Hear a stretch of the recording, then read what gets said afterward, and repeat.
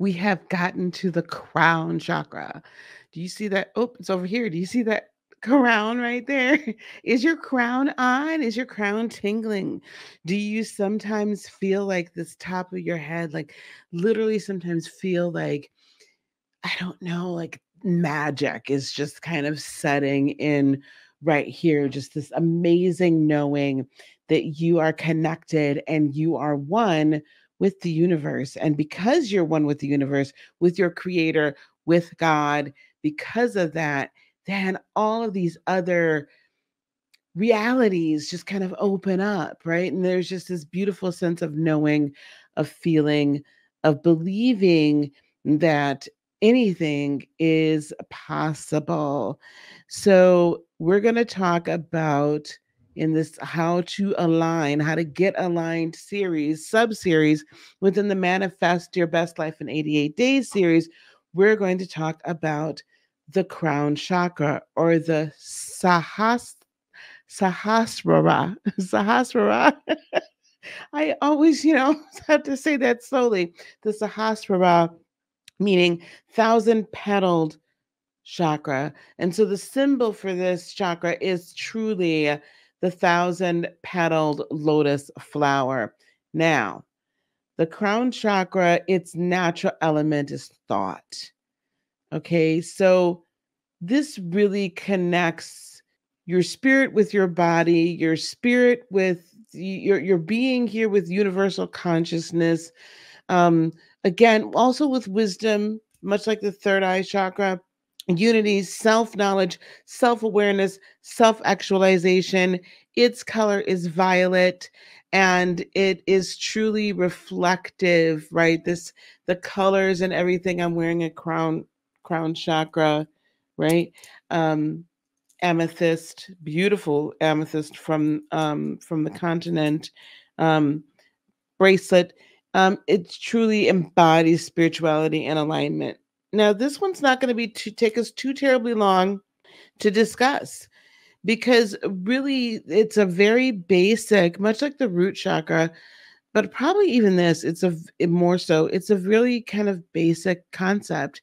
If you are not feeling like you're connected to God, to the higher universe, to creator, crown chakra is probably blocked, or you're just not aware of it. You're not utilizing it.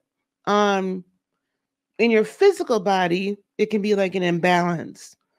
Maybe kind of like a vertigo, kind of like literally imbalanced, or you can just generally feel like at dis-ease. You're imbalanced.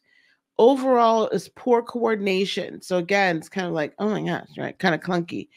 And it's just a general overall physically, you're just not able to function at your highest levels. Mentally, you're probably going to feel a greater sense of confusion, a lack of connection to the world, hyper spiritualization, where it's just like you're overdoing it.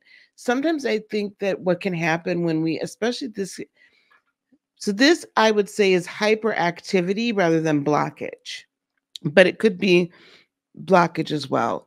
When we first awaken, or sometimes we go through these phases, right? I've seen people do this a lot when they're like either newly awakened or they don't have a lot of guidance as they're like entering into this spiritual realm that's not based in dogmatic, structured religion. They become hyper spiritual. They meditate all the time, or even in a religious dogmatic structure. I got to pray about everything. Like I can't not do anything. I can't do anything without prayer. I can't do anything without this guidance. I can't do anything without. And it's like, do you have to pray before you know what color socks to put on today? And believe it or not, there were some people that literally would pray about what to wear that day. Like, I mean, honestly, I'm like, you got to be kidding me. But the reason why I say this hyper spiritualization, where we used to also have a saying in the church that you're so heavenly minded, you're no earthly good. It's when you kind of put this facade on because you don't have it really grounded within you and integrated into your being, this concept of being spirit led, this concept of your own divinity, this concept of your own autonomy, independent of, yet in synchronicity with the higher self that we become hyper spiritual. And I don't want to say too much because I don't want to offend anyone, but you kind of know who you are. Mental function, kind of off, lack of focus.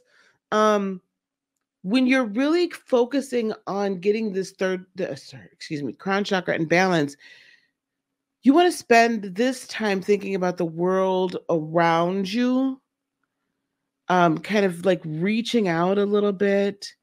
How are you connected to this and this? How do you become a better version of yourself? How can you let go of confusion? How can you gain clarity? This is the true culmination of the interaction of self with the matrix, with the 3D world, but it transcends dimensions. Okay. Now, what can we do to align your chakra? One of the very first things I'm going to say is, with any of this alignment, is really working with a Reiki practitioner will begin to help get this flow going. Working with an energy healer is really going to get the flow going. The concept of being at one with everything is very critical as you're ready to kind of like get to this place of neutrality where things just are what they are and we're going with a flow. Tapping into who you really are and what you really want, right? What did I really come here for? And just sitting with that, journaling about it, just feel it. Balancing poses are a great option if we're doing yoga. Breath work is great for opening up the crown chakra and aligning it. Mantras that are very similar to third eye chakra mantras, but mantras of I am at one with everything. There's a mantra that I use when we're attuning folks to Reiki level 1. And that mantra is I shall put no other God before the God of my being, or the God that I am. And that was a hard one for me to grasp. But now I love that so much. Why? Because now not my children, my significant other, my work, my business, other people's images of me, whatever, that it does not, the money, none of that becomes a God that I place above who I am. So my needs, not in a narcissistic way, but my stability, the compassion for self, the stability of self takes paramount, takes priority over everyone else's, because when I am in alignment, then I can more easily work with others. When I have compassion for myself, I can more easily have compassion for others. When I have clarity about what I'm here to do, right? And it's expanding all the time, but there's a core basis, right? Of being a teacher and a oracle and a leader and a transformational, kind of, I don't want to say guru, but you understand what I'm saying? A way shower. That's who I am, and helping you in every area of your life. But there's a significant focus in on like the manifestation and the altering of your world, business, all that kind of stuff. So when you're very clear about that, then you can very clearly just kind of communicate not only your personal vision, but then you get clear understanding and to help others lead them to that space as well. So be very just settled in who you are and that you are beautifully and wonderfully created. That begins to help your chakra, your crown chakra, be in alignment.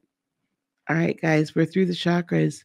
Thank you so much. Don't forget to like, subscribe, share, all the things, follow, all the things, other things on whatever platform you're watching me on.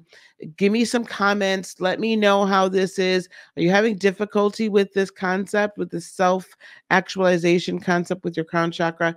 Let me know, and I will be more than happy to reply to you, okay? Until next time, always give permission to your purpose to provide for your person. We'll see you soon. Bye.